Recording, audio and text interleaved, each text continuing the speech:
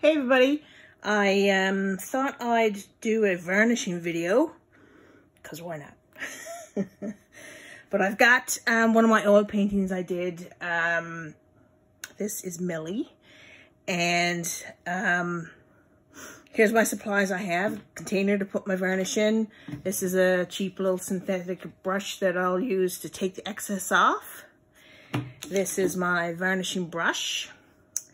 And I'm using Gamvar. I don't know if you can see it okay. I don't want to tip it up. I got it opened but it's actually really good because this will let your oil painting keep drying even after you varnish it. So you just want to make sure it's dry to the touch. If you have thicker parts on it, you know, you test it with your nail to make sure there's no give in them and stuff like that.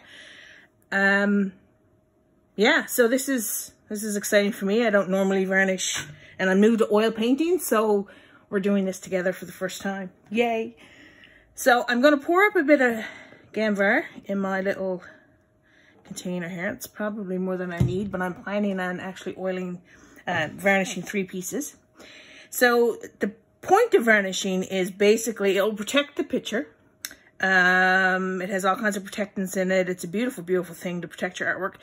And another really cool thing about it is it will actually make your colors pop, which when I do the next painting, I'm hoping you'll really be able to see because it's a black dog. And you'll be able to see like, boom, you know? Woo! So, I'm just going to put a bit on my brush. Some people pour their varnish on their paintings. I heard that's not necessarily a good thing to do because you don't get an even coat. So, I'm going to do it this way. And here we go. Are you ready? Let's go. So I'm gonna go down first. Oh my.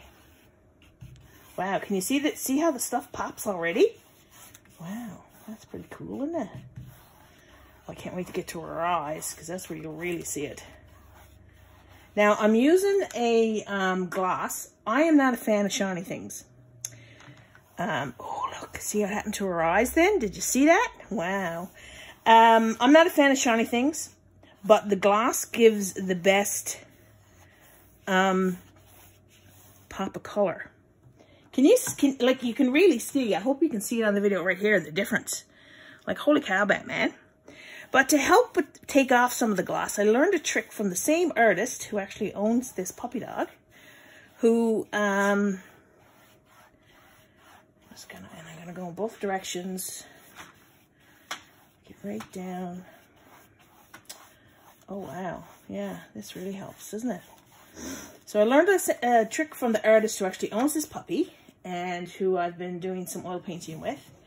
And that's what this second brush is for. This will actually help remove some of the excess. So it won't be as shiny because I really don't like shiny things. So, and then you just scrape off the excess on the side. Now you can kind of see. And right here.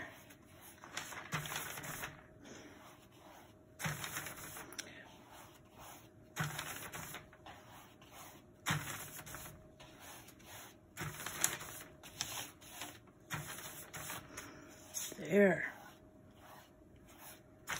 Well, I'm pleased with that. What do you think?